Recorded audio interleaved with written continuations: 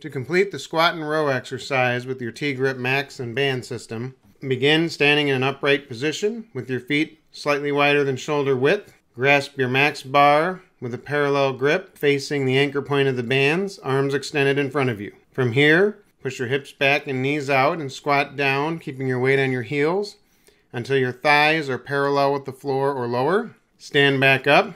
Begin the row by squeezing your shoulder blades back and together, pulling your elbows back and the MAXX bar to your upper stomach. Extend back out to the starting position and repeat the exercise.